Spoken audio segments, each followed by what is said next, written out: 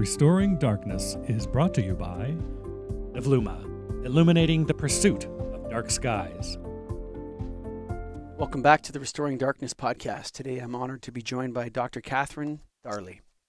Dr. Darley is the leader in natural sleep medicine.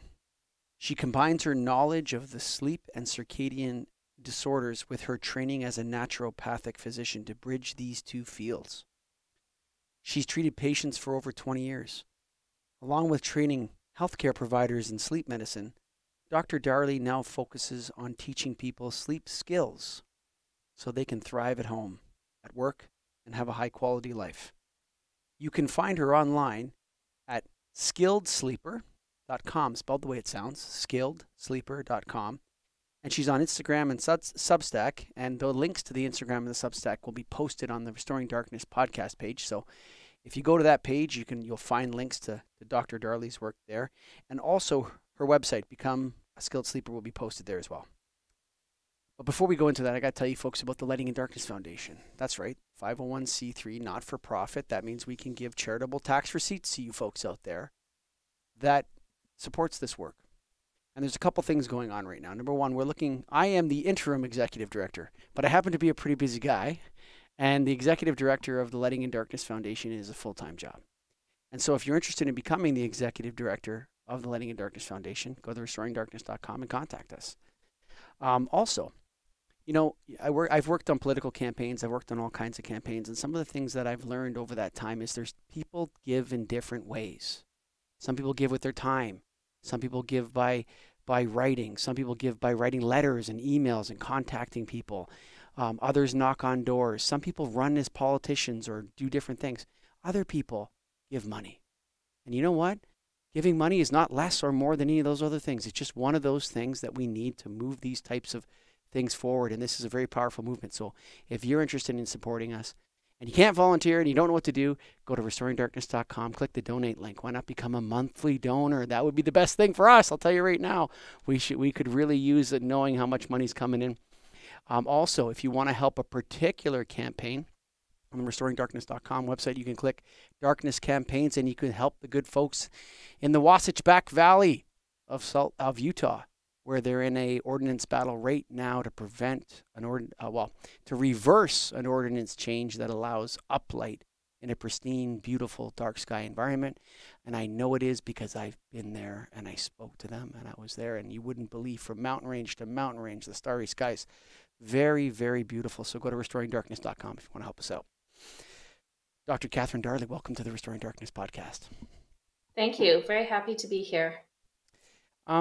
You know, I've done hundreds and hundreds of lighting podcasts and darkness podcasts. We got to put both of those in there, and all kinds of other podcasts. And I've spoken to many of the foremost circadian researchers in the world. And while they don't all 100% agree with me, my conclusion is that all of the benefits of anything related to circadian rhythm are secondary to the sleep. If you can improve people's sleep, then their alertness comes up. Then they live healthier. They don't get sick as much. All these other things. Is that kind of, I don't know, gut instinct of mine after talking to so many people about this correct? I would actually give a little bit different view, if that's all right. Sure. So I think about the earth as the foundation for our physiology, that human physiology developed in response and embedded in this, earth that has its own circadian rhythm, right? The sun goes down, predictable times, and the sun comes up, predictable times. There's temperature changes that accompany the sunset, and that our circadian rhythm is like the second layer that is connecting the earth and our physiology. And then sleep is above that. So the earth, circadian rhythm, sleep. And, we think about sleep states, REM sleep, non-REM sleep, and wakefulness as the three states of alertness in the sleep world. We don't just divide it into sleep and wake. And all of those states are really dependent on our circadian rhythm. So when you say you're looking at my mic was off. So when you say that you're layering it, you have the earth with the circadian cycle on top of it, and then on top of that is sleep. Um, we're not nocturnal animals, and so and we develop differently. Is this physiology, this base physiology created by the earth? Is that are those rhythms or those cycles the foundation of life? Like, is that what it is? That there's this planet out there that's rotating around a nuclear fission reactor, and those cycles are what life is? Is that, I mean, do you understand what I'm asking you in a sense? I think so. Let me respond and we can Sure. fine tune as we go.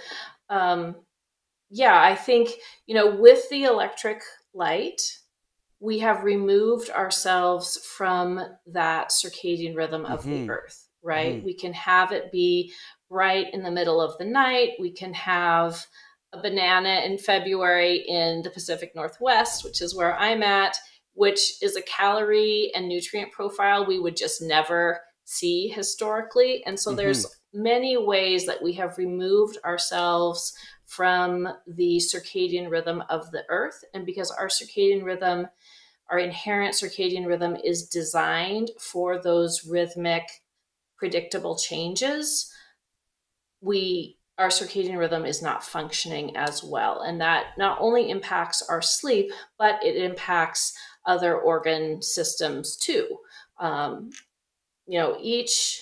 I'd love to talk when it's time a little bit about some of the circadian physiology that I'm talking about here, referring to. So before we go there, so you're making this claim almost at the species level. Like, as a species, we've disrupted this with electric light, because there isn't really many humans left out there that don't live in a light polluted environment. The vast majority of us live in heavily light polluted environments. So this is a species level problem, this disruption. I think so, for sure.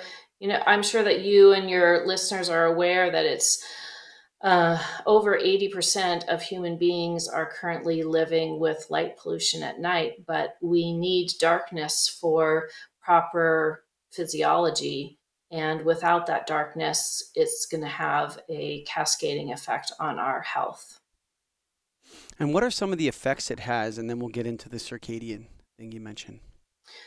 Well, light at night, I'm sure some of your other speakers have talked about, really suppresses our natural melatonin. And most people have heard about melatonin and its importance for sleep, but melatonin is actually a molecule that goes throughout the body and has a very strong antioxidant effect. It has an anti-inflammatory effect. It is neuroprotective.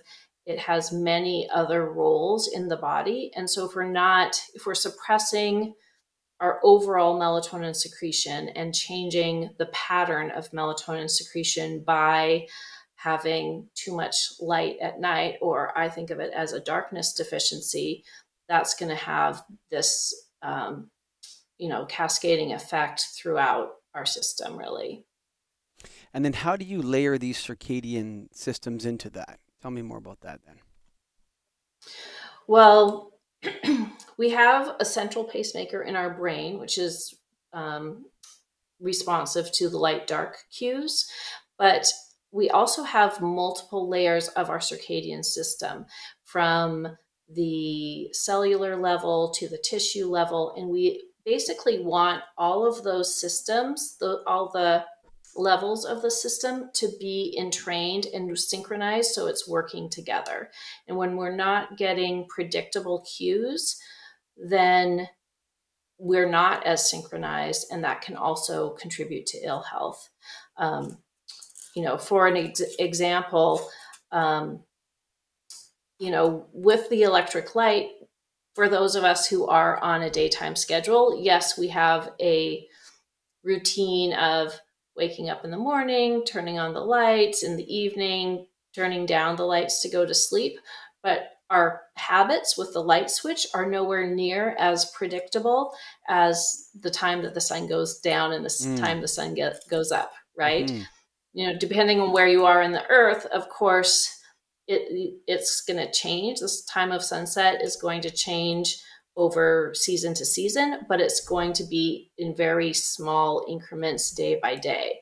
Whereas with our electric light at home, we could turn it off at 9 one night to go to bed early, and then the next night have light until midnight, stay up for a social occasion. So that, that is not enough regularity for our systems to operate well. And so this regularity is being disrupted by anthropogenic light pollution. Is that the major factor, or or are you considering computers and TVs and laptops and screens? Are they light pollution, or is that something different? I would consider that to be a form of light pollution. I mean, your work is more on regional and outdoor light pollution, but that is going to affect people also, because basically if there's enough light that you can hold your hand out at arm's length and see your fingers wiggling, that is enough light to suppress your melatonin somewhat. So the system is really quite sensitive. And I think at this point, most people have heard about avoiding blue light, turning off your devices, or wearing blue blocking glasses or whatnot. Many people have heard that, but I think the part of the conversation that's been missing is that identification of how very sensitive the system is.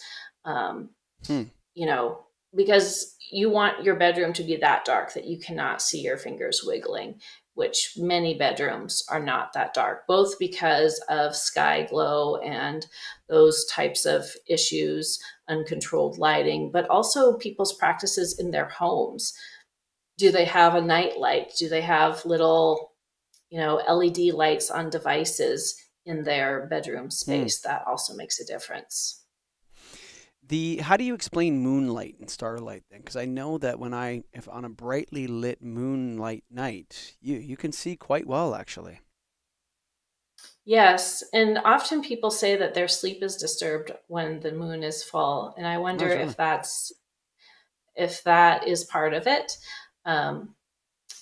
People ascribe different attributions to the full moon. So, right. But certainly the light can affect people's sleep. And there is a little bit of research looking at, is people's sleep actually disrupted when the moon is full? And it does seem that there is something to that. It's not a question that's been studied widely, but there are a few studies showing that. Well, and just to I'm sure this is maybe outside your range, but I mean, humans didn't evolve sleeping in fields under the moonlight either, I suppose. I think they would have been in trees or in shelters of some kind or caves, and they would have spent their evenings in caves around fires. Is there a difference between, so what would happen, and this is only my imagination, is our ancestors would be sleeping around a fire, and that above their heads would be something to stop rain from falling on them. This is creating the darkness, and as they fell asleep, the fire would go down and down and down, and it would be dark. Is there some relationship that you're aware of between firelight, that warm Kelvin temperature, the idea of light also containing heat waves at the same time, that does something to help us feel relaxed and feel... I mean, when you think about TV, we're still sitting around a hearth in a way at night. You know what I'm saying? It's the same. We sit down at night and we stare at this light. And when you're at a cottage up north in Canada, you sit around the fire and you stare at this fire, and you're not distracted by the TV, but there's something about that. Is there something in the heat or the warm colors of fire that makes us sleepy and makes us feel secure and safe that we've lost? Yeah, so as you know, the natural sunlight goes from ultraviolet into the visual spectrum and then into the infrared spectrum, and there's radio waves on the outside of that. And we have some specialized cells in our eyes between the rods and cones that are specifically measuring what color of light it is. So at the shorter end of the visible wavelength is the blue colors. And then we go into yellows, greens and yellows, and then orange and red. And those orange red are much longer wavelengths. Mm-hmm. So these specialized cells in the eye are measuring blue light, and they send a signal to this area of the brain called the suprachiasmatic nucleus, which is called the central pacemaker in our circadian rhythm. And in the presence of blue light, the suprachiasmatic nucleus sends a signal to the pineal gland, don't make melatonin. And the morning light is much higher in those blue spectrums. Sunrise, well, after the first hour, the first half of the day is much higher in blue light. And that is very alerting for us. As the light shifts, sunset happens, people back in the day would light their fires or their candles or whatnot that give more of that yellowish, golden, reddish hues. Then, since our eye is not receiving that blue light signal, the suprachiasmatic nucleus lifts that signal and the pineal gland starts to create melatonin. And the immediate action of melatonin in the brain is it does make us drowsy. So if people are, they don't have their blue light devices, computers, other screens, TVs, but they have firelight, then their melatonin may start to rise and cause them to feel relaxed and start being ready to sleep. So that's how that mechanism works. And, I think that in an ideal world, people set their phone to have an alarm with the sunset in their location. And at that time, they start shutting down the lights and really mimicking whatever the light is outdoors. Of course, in northern or, at the poles, it's going to be a lot harder and probably not appropriate. But around the equator and some degrees north and south of that, it would be really great to kind of embrace living with the sun. That would be ideal for circadian rhythms, certainly. It's interesting that whenever we study the zoological, or we have zoological studies of animals, we look at them and we make all these comments about how these non-conscious beings behave and do things. Yet we seem to ignore that we're 99% non-conscious processes too. Like nobody decides to digest their food. Right? It doesn't like, okay, it's time to push the digestion button on my brain here. And yeah, there we go. Oh, okay. Yeah. Well, there it goes. Right. Nobody decides that. We don't decide to feel tired. We don't decide to sweat. We don't decide to blink our eyes. All the different non-conscious processes are being disrupted like crazy in the modern world, actually. And it just occurred while you were talking about that. All these things are happening and people are talking, well, I'm going to go work out and I'm going to get healthy. I'm going to go, do all these sorts of things. But we have really, before we do anything else, I think we should fix all the things that we're doing that disrupt our digestion, our sleep, all these other things that we don't get to decide when it happens, actually. Right. Part of my personal mission in life is to work on creating environments that people can thrive in. And I do that, in my career and outside of my career with volunteer activities and whatnot. But, I think that we are so embedded in our environment, however much we don't acknowledge that. And we need to have an environment that is health promoting and that, doing all of the things you mentioned, going to the gym, et cetera, eating healthy foods, all of those self-care things are not going to be enough, in my view, to really optimize your health if you're in a poor, light, dark environment. And that's why I've been working with this phrase, darkness deficiency, because when we hear that word deficiency, I think somehow it gets people attention more than if you say artificial light at night. Yes, artificial light at night, everybody's like, yeah, we've got artificial light at night. What's the big deal? But if you Yeah. say darkness deficiency, because of the deficiency that we hear about with nutrients or other health parameters, that makes us go, oh, wait a minute, I need darkness. And then we can start having this conversation about melatonin and all the health effects downstream. And I think it's, that's why I'm wanting to talk with people about this idea. So I think words and descriptions are so important because, one of the things when I first entered this this space of, I'm in the lighting industry, okay? I work in the lighting industry every day.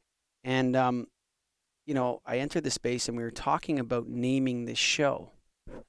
And, we had a couple names. One was Starving for Darkness. It was called that for a while, Starving for Darkness. I love that phrase.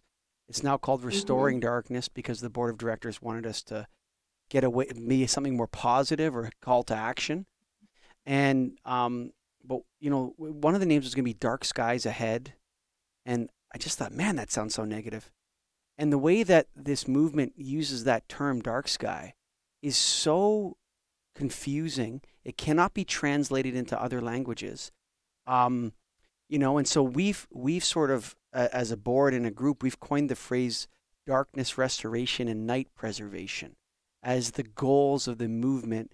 And what that is we want to preserve night in our environments that don't have light pollution. And that's easy. That's really easy to do. And then we want to restore darkness incrementally to our heavily light polluted environments in a manner that, citizens accept and is incremental, and that will take a long time. And so those are the two things that we want to do. You explain that to someone, that makes instant sense to them. What we want is dark skies. No, not really dark skies. We want beautiful skies filled with stars. But it's a kind of an astronomical. Right. It's an astronomical term. It comes from an astronomical society, Dark Sky International. Great people, by the way. They do great work. It's just the phrase I don't like, and so I think the darkness deficiency is another powerful way to talk about human health specifically. And I'm going to steal it from you, and I'm going to use it like crazy, Dr. Darley. All right. Yeah. So I think. One of the concerns that I have is that we know that light and dark shift melatonin. We also know that other hormones may be affected and that other hormones have a circadian rhythm to them. For instance, thyroid hormone, right? Many people have been diagnosed with hypothyroid, and so they're familiar with the thyroid hormone. Thyroid hormone has a circadian rhythm where it's elevated in the morning. And there are many other circadian rhythms in hormones specifically. And one of the concerns I have, since we know that melatonin is suppressed by abnormal light-dark conditions, is what about the other hormones? And the data that we have in terms of what's normal hormone levels has really only been collected in this time that human beings have been exposed to abnormal health conditions. So, or abnormal light conditions, excuse me. So are those lab norms for all these hormones actually really optimal, or are we measuring something that has already been changed and therefore may not be optimal? That's one of those problems that you run into where the more you learn, the more you need to learn. Yes. Right. It's like, hey, I'm looking at, and that's why I think we need to be very careful about defaulting everything to models and data. Everybody says they want to be just data driven, but I think we also need to listen to our practitioners like you, people that work with humans every day on their individual health and try to coach them. And so, yes, data is important, but data can be what, as you're saying here, foundationally wrong. Its foundation could be wrong from the start. Wow, that's a really big problem, isn't it? Yeah, and to be honest, I'm the only person I know of who has mentioned that as potentially a problem. And so I don't know what you know, there's no data that I'm aware of that looks at, okay, this is what the hormones look like when somebody has been living in an artificial light environment, like Hmm. most people do. And this is what their hormone profile looks like when they spend a year only getting naturalistic light dark conditions. That would be a very, very interesting study for me. And I'm not aware of any group that's working on that kind of research. Do you do research? Like, can you conduct a study? Is that in your skill set to be able to conduct a peer-reviewed study like that? I think, sorry, there's a It's dog okay. barking. Hey, pup. Um, so I don't do that kind of really Mm. primary research. I more look at all the research that's out there and think about it and integrate it in line with my expertise. Now, I want to ask you a delicate question. We often All hear right. about race in the news, and we're a species, and people talk about it historically. It's always spoken about what happened in the past. But I was speaking to a researcher or teacher in Sweden, um, and he was saying that it's pretty clear to them that people that whose ancestors come from southern climates struggle in northern climates. So if they move from, say, sub-Saharan Africa to Sweden, that they seem to suffer significantly more from things like seasonal affective disorder, depression, these types of things. Is there differences within humans in a practice like yours, where you look at someone that perhaps has moved from India to northern Quebec in Canada? Is there something that you need to be more sensitive to them and say, look, you know what, let's just talk about this right now. You're probably going to need to be even more vigorous on your sleep schedule and this sort of stuff than the average person here, because you're likely to be affected more by this. Is that even in the research? Is there anything that you've seen that connects those things? I believe that is not my specialty. I do believe that I have seen a little bit of research that does suggest that people from different parts of the world, as they immigrate and populations migrate, that they do have more difficulties with seasonal affective disorder and sleep, but I can't comment any more than that. One of, earlier you said about how people can't decide to start their digestive process or Sure. whatnot. And one population that I am very concerned about is the population of teenagers, because they get a bad rap in terms of sleep and circadian rhythms. One of the things that happens, Michael, at the very beginning of puberty, before you're seeing hair growth or physical changes, is a young person's circadian rhythm starts to swing later. And that will happen from age 10 on up to 20, 21 for women, 21, 22 for men. And, I think teenagers get a bad rap of, oh, if they would just get off their phone at night, they would sleep much better. They'd be able Mm. to go to sleep earlier and wake up earlier. And that is just absolutely not true. And so that's my soapbox that I want to stand on, is that, when you're thinking about how intrinsic our circadian rhythm is, it starts at the brain with the central pacemaker, and then there's clock genes in every cell that makes it do Mm. more or less of its function at different times of day. So, for those people, teenagers, others, adults too, who are on these later schedules, just think about it as something and as immutable and something that was not their choice, like height.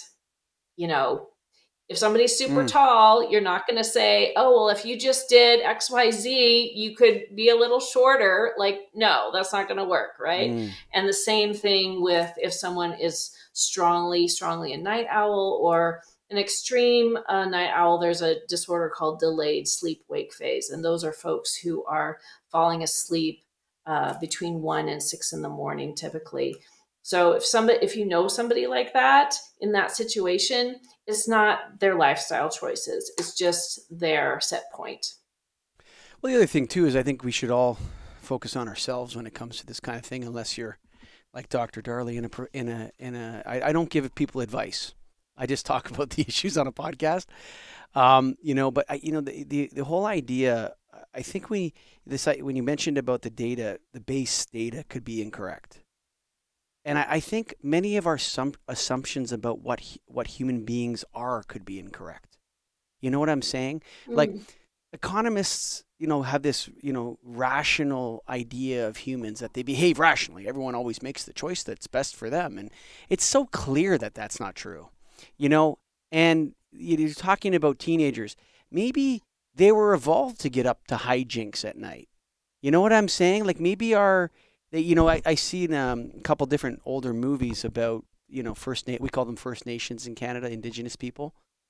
This particular movie was about First Nations, the Hurons, and their interaction with a Catholic priest. Fascinating movie. It's called Black Robe, actually. It's an older movie. But anyway, at night, the teenagers were all taking off out of the teepees and running off and getting up to what teenagers like to get up to. And, Right. they didn't want to go to sleep. That was actually shown in the show, in the movie. And so, like maybe that these things are just part of what we are, and Right. Yeah. And there's actually some research along that I'd love to share is that there was research in a small village following the adults sleep for 30 days. And this was a village that did not have electricity, modern day village that did not have electricity. They found that there was only like 17 minutes that all of the adults were asleep at the same time in the whole month, because some people get up early, some people go to bed late, some people are awake in the middle of the night. And just think about, human history. It's probably great for a tribe to have a few people up at every hour, right? Who can raise the alarm. And so, the reason that it is a soapbox for me is because I've just seen so many patients who are being judged by others. And so I like to take the opportunity to share how, it's not something that people are choosing, whatever they are, morning type, late night type, and that it probably has a good purpose for human species to have this variability.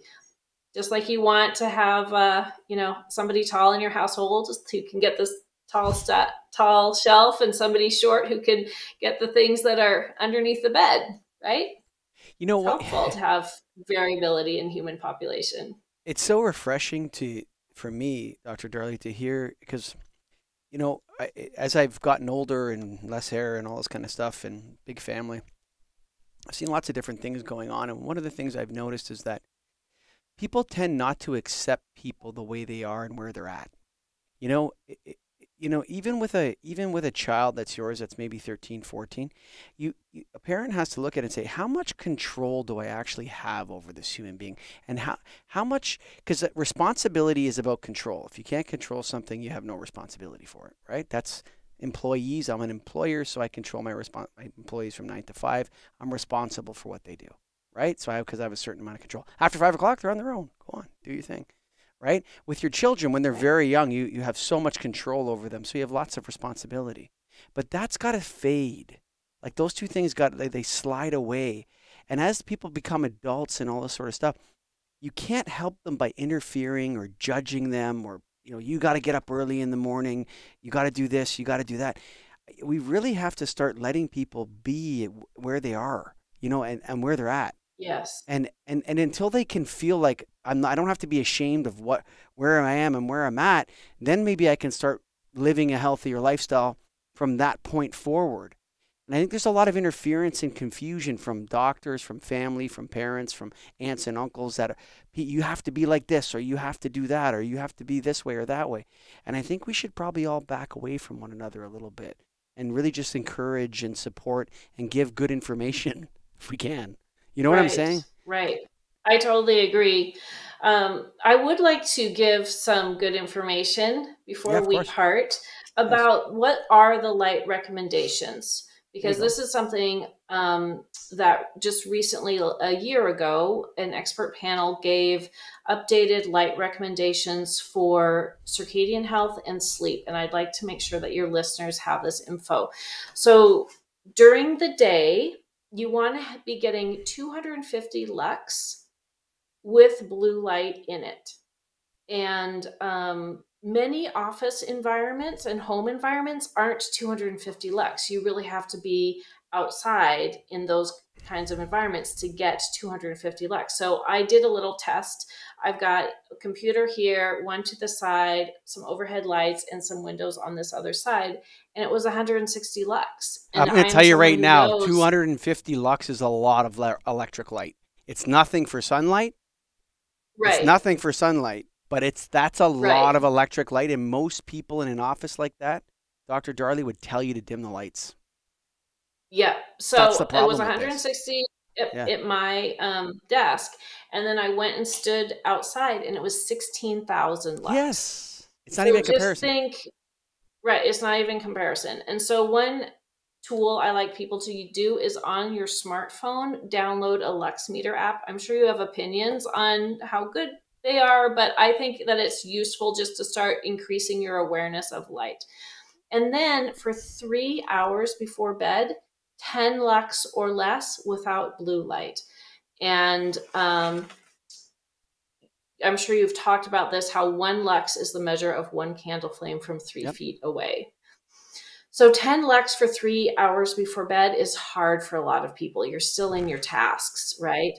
So in that case, I recommend people wear blue blocking glasses. They make everything a beautiful reddish sunset hue. Mm. And then for sleep time, 1 lux. Again, no blue. And if you have to get up and care for a baby or use the washroom, then you want to have at most 10 lux. So rather than people sleeping with a nightlight or the hall light on, I really strongly recommend that people have a bedside table with a lamp or a flashlight that they can turn on easily to get that 10 lux and be safe if they need to move about, but otherwise no light in the bedroom environment during sleep hours. That's the best recommendation. And yeah. What about a couple think, things, a couple questions sure. on that, right? First is to comment on the light meter on your phone. Listen, it's not a tool for lighting professionals, but it's something to help you get an idea of what's going on, right? Great idea. Right. Yeah. You know, I wouldn't use it here to measure the light levels of a stairwell if they met code or not, but definitely in that arena. And who knows, some of those apps are actually pretty good. There's probably ones that have been calibrated to IES standards. What do shift workers do, Dr. Darley? Shift workers should, in my opinion, should consult with a sleep professional, either a sleep clinician at a sleep lab, or there's another field called behavioral sleep medicine. And there's a website you can look and find a practitioner near you.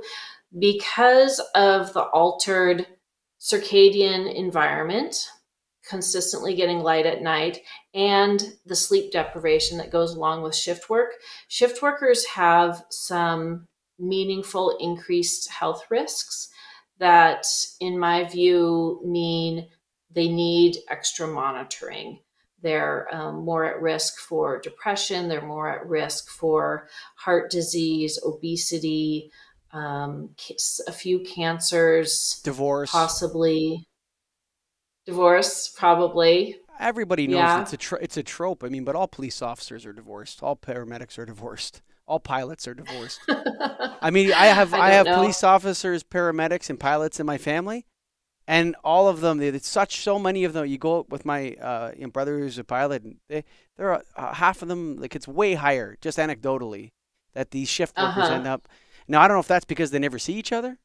But it's probably, you know what, like most things, it's probably a mixture of frailties. They're more likely to be depressed. They're more likely to be agitated. They're more likely to not feel well, you know, and all these sort of things. And we unfortunately take those things out on the ones we love the most, Dr. Darley. So shift workers need to be really careful. I think they need to be really Yes, careful. and there is a little bit of research about what you can do to increase harmony in your household if you're a shift worker. So yes, I agree on that. And um, yeah, I personally wouldn't choose to do shift work. Fortunately, my profession doesn't require it, but I think that I just hope that all of the shift workers are getting, you know, extra physicals and extra blood work and extra screening for these disorders that are increased among people who do shift work. I've told my kids, I don't care what you do, just don't be a shift worker. After all these bites, that's exactly what I told them. I said, you don't want to be a doctor in emergency from 1 to 8 a.m. in the morning because you're going to end up in the hospital yourself. Um, and God bless them because all of our brothers and sisters out there, all the first responders and all that we really need out there. But do we really need 24/7 Walmarts? I mean, Yes, right. I mean, there are definitely specialists and workers that we do need as a society to work round the clock. And I don't, I like to advocate for police sleep because the individual police officers are really bearing the brunt of a system that could be improved. And mm, like I said earlier, my personal mission is to create environments where people can thrive. And there's so much that could be done with police shift scheduling. And then I do hope that the individuals who are doing shift work get extra monitoring, go to see the doctor at, every 6 months for screening, make sure that you're getting these additional risk factors addressed. and if you're in Ontario and you work in the Ontario Ministry of Health, you got to change it for the shift workers. This once a year physical thing, it doesn't go for everybody, man. As Dr. Darley's saying, and I really think that I was reading this study. I can't remember where it was. And what they were doing is with young boys when they hit puberty, they were measuring the lengths of their arms and their muscle mass and all this kind of stuff, and then saying, no, actually, you should throw the discus. Why? Well, because you have this long arm here, and all discus champions, they all seem to have this kind of bone structure at this length, at this height. And they're like, or you should be a javelin thrower. And I think it was one of the Eastern Bloc countries in the Soviet Union that they started because they wanted to win in the Olympics. So they started saying, instead of playing, everybody in Canada plays hockey, right? Well, maybe you shouldn't be a hockey player. Maybe you should think about becoming a tennis player because there's no professional hockey players that look like you, but a lot of professional tennis players have your exact same frame and body. Gosh, wouldn't it be great if we could do that with professions? Hey, you know what? Your circadian clock seems to skew that you like to stay up late up at night. I think you really should think about getting into professions that you work at night because it seems like you like to go to sleep at 3 or 4 o'clock in the morning. And instead, it's just, what do you want to dream to be when you grow up, kid? What's your passion? And kids are like, huh? What are you talking about? What's my passion? I like playing video games. Kids don't know. And jobs are so practical. At the end of the day, and I know maybe you're very passionate about what you do, Dr. Darley, but I sell light bulbs. And I get after it every day, and I don't love selling light bulbs. You know what I'm saying? It's a job. I do it. And I Right. think Yeah, here, no, yeah, I definitely agree with that people paying attention to their chronotype, whether they're a morning person, night person, neither, it makes total sense. And I've had some patients who are just strongly night owls. And, one fellow comes to mind. He was, I think, around 28 or 30, and he was struggling to get up and be at his job early in the morning. Well, I don't think it was that early even, but it was early for him. And I said, well, is there any way that you could do this job for a different company working later, or negotiate your work hours, and or switch, to use your skill set in a different way? And his face kind of lit up, and he said, I had the best sleep and I was the healthiest ever when I worked at a bar. And I just had, I was at work until 2 o'clock in the morning. And so then we were just, Yeah, I mean, it's not exactly medical care, but it is medical care if a person is in a setting where they're just going to be struggling. And, he was going to, the current job was that environment for him. And so I think it's totally makes sense. And we do know that people who have more of a night type do better with shift work. So people who are morning types, women are more morning types, older people are more morning types, and younger people, men, more night types. Generally speaking, of course, you have to personalize it, but yeah, Are I you think kidding it me? makes good I would sense. go to bed as early as possible. When I was so excited when I got to go to bed at 8 o'clock with my kids. I have 4 kids. So my wife I used to come home. She's like, I'll put the kids to bed. So I go put them all to bed, 7:30 to 8:30, and I'd be there. And I'm like, okay, now I'm going to bed too. And I would get up. I used Right, to I get up about 5 in the morning now, but I used to get up at 3 o'clock in the morning kicking cats. I'm telling you, I'm up, poof, and I'm gone. And I used to sit in my room when I was younger, going, well, it's so weird to go to work now. Why would you do that? And then I met one of the guys that works here, and he used to come in at 4 or 5 in the morning. And I said, you know what? I'm in, man. So him and we've been coming in early. I used to come at 3 o'clock in the morning, but then I'd go home and go to sleep. People are like, how do you do that? How do you do that? I go to bed at 8 o'clock at night, buddy. Now my kids right. are older. I want to spend a little more time with them, so I stay up a little bit later. But yeah, I still get up. I get my 8 hours sleep, but I want to get up. I like to get up really early in the morning. I love that. I feel so good early in the morning. And if for other people, hey, you don't like that, no problem. That's not your thing. But yeah, definitely, you got to think about This is why what we were talking about earlier. You got to take people where they're at and just let them be. Like let them discover who they are. And not all this pressure and guilt trips and all this kind of thing. I don't think it helps us, Dr. Darley. Any final No. thoughts? Do you have any final? We've gone 46 minutes. I can't believe it. Any final Yeah. thoughts for the So, listeners? um, I would encourage people to take a 10-day period and just really do the light recommendations, and at the same time get the ideal amount of sleep for you, whether it's 7 hours or closer to 9, whatever your sweet spot is, Mm. and see what the difference is. I like people to, we all hear podcasts or take classes that are really inspiring, and then a couple of weeks later we realize we haven't actually done the stuff. Mm. So do the things, download the Lux meter, check out your environments, make sure you're getting that 250 Lux during the day, you're wearing blue blocking glasses the 3 hours before bed, or at least dimming all the light to 10 Lux, having it be very, very dark during sleep hours, and see what's better for you. Because I would anticipate that some area of your life that is not going great now will improve somewhat with getting the right light and dark and adequate sleep. 10 days from the time you listen to this. And not only that, folks, but I'll tell you from personal experience, the most important thing to do when it comes to all this is go to restoringdarkness.com. Click that donate button, okay? And no, I'm just joking, of Great. course. But if you could help us out, the Lighting in Darkness Foundation is doing education. We're doing awareness. We're working on the ground with people that are in ordinance battles. We're looking for an executive director. And we're going to, if you're out there and you're in an ordinance battle, contact the Lighting in Darkness Foundation. We're going to help you. So go to restoringdarkness.com. And of course, we are very, very honored to have Dr. Catherine Darley on the show. Before I go, I know we're going to put some other links. You mentioned a link about the light study and all that. Where can our listeners find the light levels and all that online? Is it on your website?